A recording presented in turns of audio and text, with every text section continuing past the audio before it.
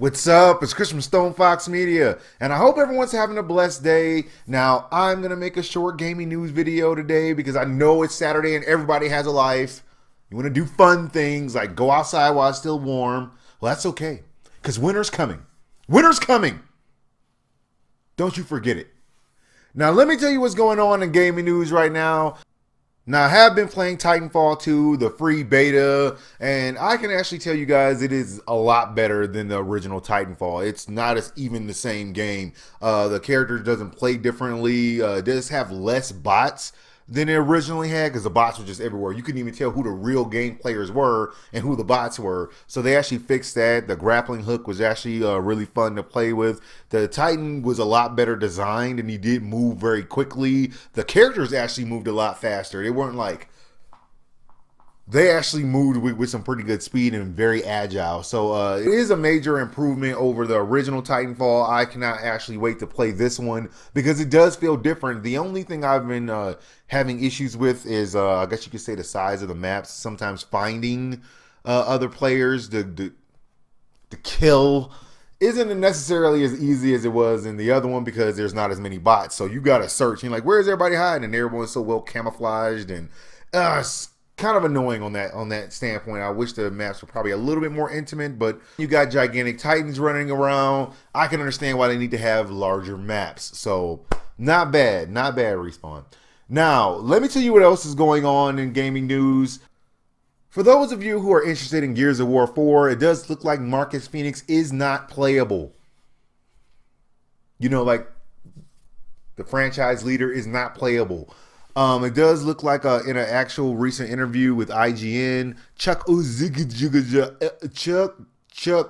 Norris, he came out there and told people that he is not going to be playable. He is one of the AI characters, and he's going to react differently to everything. And basically, this whole entire thing is going to focus on Marcus Fenix's son as a new protagonist. So when you have a game like, say, God of War, lowercase g, you have him going out there with his son, and then you got this Marcus Fenix and his son. It looks like everyone's going with this father and son theme. I don't know. It's like the dad's teaching the boys how to be super cool people, but they probably will never be because they'll never be Mufasa. They'll never be Mufasa.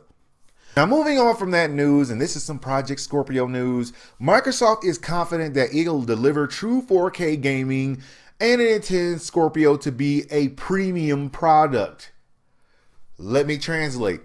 It's gonna cost a lot of money. So in a recent interview with DualShockers, Mr. Aaron Greenberg did come out there and talk about how awesome the Scorpio is gonna be. It's gonna have true 4K gaming, and that people who have high-end PCs spend hundreds, thousands of dollars to get 4K gaming, and it's never existed in the console space. See, that's a build-up. That's like, hey, some people spend thousands of dollars for this. That's what he just said. He also went on to say, well, we think about it as a premium product from that standpoint.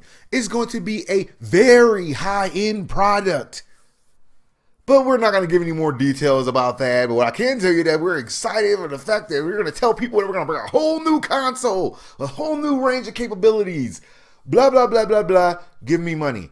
If everyone had a problem with the $500 price point of the Xbox One, if you think this thing is going to cost $500, you're probably on something because this thing is going to be a 4K gaming console with 6 teraflops. This thing is not going to be cheap. You're not going to just buy this thing at Walmart. Well, actually, you will be able to buy it at Walmart. But you know what I'm trying to say. It's not like dollar store prices for this whole entire console. So I'm expecting maybe a range of like $700 to $1,000. It's going to be somewhere in that little box.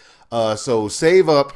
They're going to probably tell everyone well in advance that this thing is going to cost a lot of money.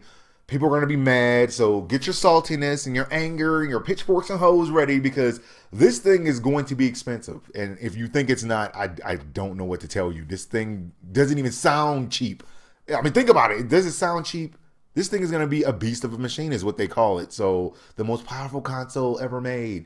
And the most powerful console ever made isn't going to cost the same price as the weakest console ever made, i.e. the Wii U. So just figured I'd let you guys know that in advance so you can sell kidneys and stuff like that. Gotta get ready to sell them. I mean, you got two, so you only need one.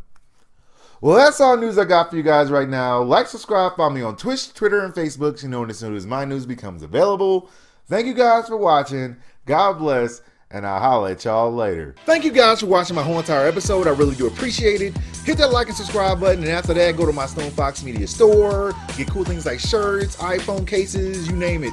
Even got mugs. There's nothing in the